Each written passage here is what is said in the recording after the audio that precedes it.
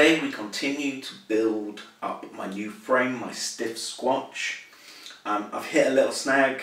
The chain guide doesn't fit the frame. So today we're going to fix that. Okay, so the plan for today is to fix this chain guide. It doesn't fit the frame very well.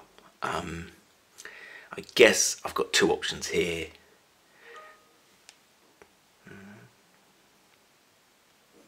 You can see here that it's rubbing on the outer side of the chain, so I need to bring it forwards.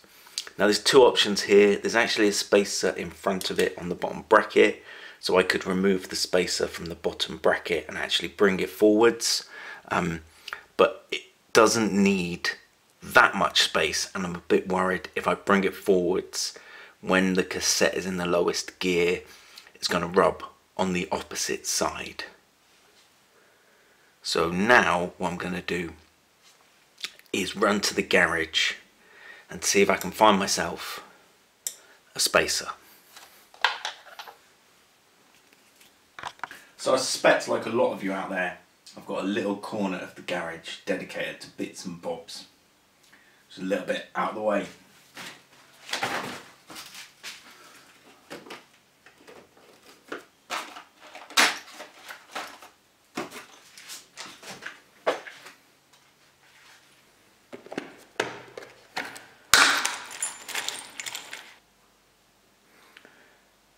And within a few seconds of rummaging around, I have the item I need.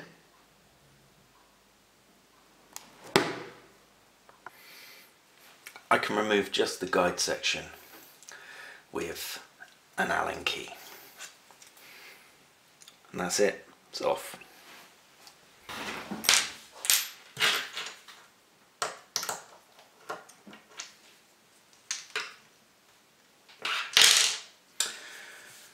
Now, the original design and the length of this bolt is only designed to take 2 spacers. So now I have 2 options. I can either find a longer bolt or give myself a little bit more thread space. I go with option 2 and I drill out.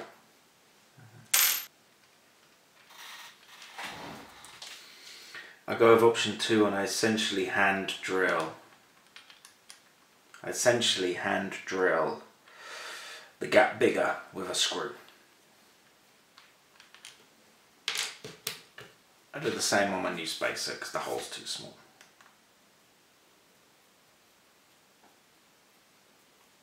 That's it.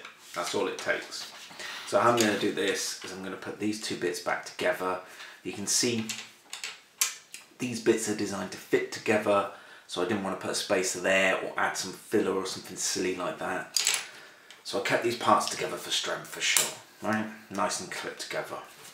I then add 1 spacer on one side of my new spacer, add another spacer on the other, and then finally I add the second official spacer. So I put my spacer in the middle of the 2 spacers, and I think that's going to work well. So now, what I'm going to do, screw that in. You can tell the hole on the new spacer is a bit smaller because it actually has to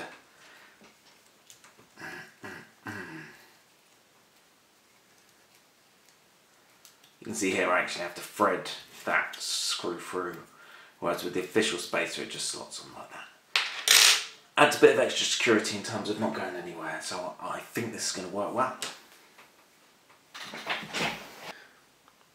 Installation is the opposite of removal.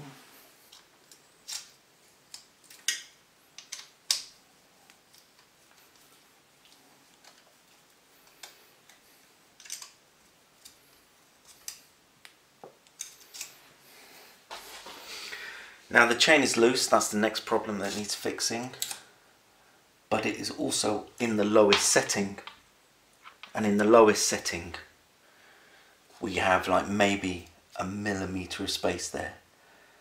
So if I lift this a little bit,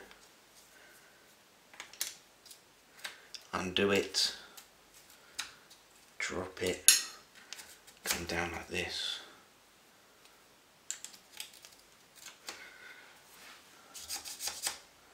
Yeah, there's plenty of space there. That's it. Problem solved.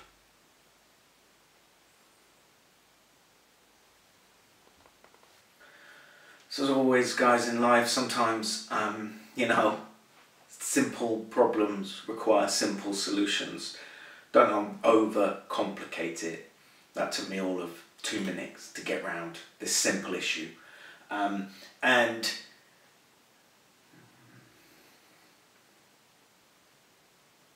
problem solved. Thank you for watching. Hope you come back next time.